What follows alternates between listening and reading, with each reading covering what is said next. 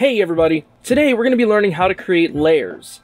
So essentially what this means is you can make it so you have the illusion of height by having bridges that you notice that you cross under if you're not on the same level as the bridge, and if you're above it, you pass over it. Now in the past I've done a video like this before, but I feel like I can explain things much more efficiently this time, as I've learned some new tricks myself. Unlike the previous video that I've done a while back, this new method allows you to have more than just one extra layer. So without any further ado, let's dive right on in. Now, this picture here may seem a little bit intimidating, but don't worry because I'm going to be going over everything in sections.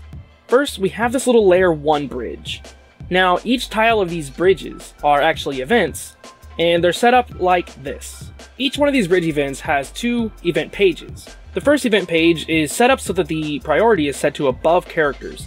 This is so your player can pass under it. And the second page is set to below characters, so the player passes over it.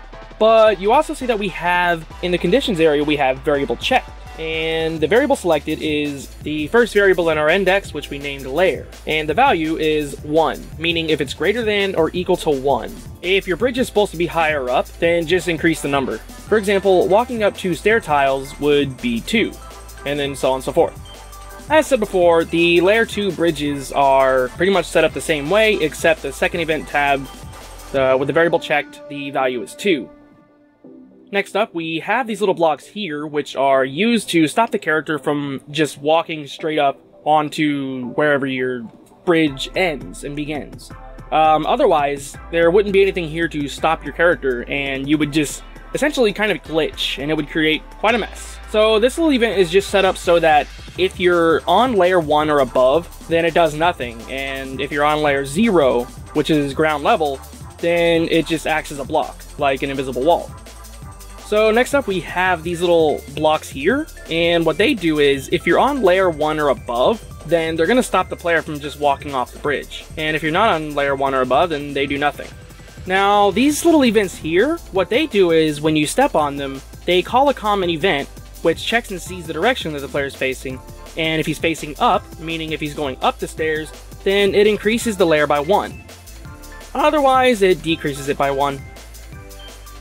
Finally, we have these little special events down here. You're not going to be able to place events on top of other events without doing a little trick first. And what we need to do is we need to place 2 bridge tiles in the same spot. We're going to start with the extra bridge tile that you see in the bottom right corner. Basically, the first event page is just a parallel process that uses the set event location event to stack it on top of our layer 1 tile, and then it turns self switch A on. Now, event pages 2 and 3 are basically the exact same as the original layer 2 tiles, but this time we have the self switch box checked for both event pages 2 and 3.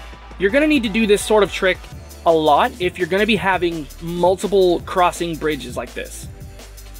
Last but not least, we have our little blank events there. Now, these are just the same type of blocks that prevent the character from walking off the side of the bridge, but they're set up a little bit differently. The trick here is to make it so that when you're on layer 1, then you're going to be prevented from walking onto a layer 2 bridge, or above. And I know that sounds confusing, but if you just look how I have this set up here, then it should become pretty clear as to how you need to set this kind of thing up. Basically, if you're on layer 1, it's going to prevent you from walking on the bridge that's on top of the layer 1 bridge by using the variable check, like we did before, to act as a block if you're on layer 1. And you need to place them on the bridge that's above layer 1 that you don't want to accidentally walk onto.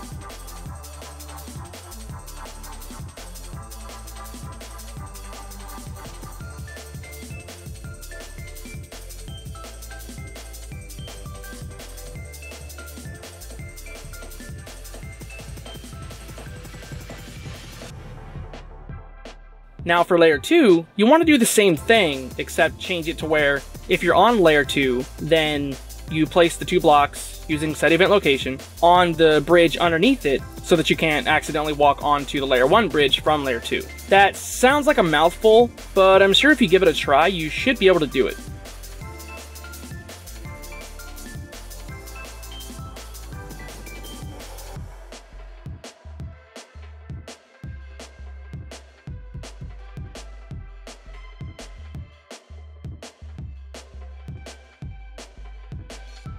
And now you should be set up with an infinite layer system. Bye!